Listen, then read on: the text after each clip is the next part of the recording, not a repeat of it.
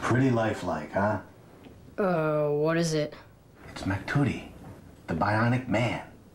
It's Makuta, and they're called Bionicle. Exactly.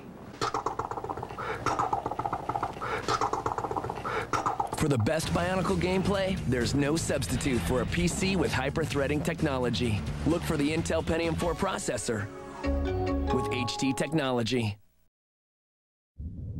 On the island of Voya Nui, the inhabitants have been transformed into vicious creatures. Only you can use the powers of the masks to defeat the Paraka.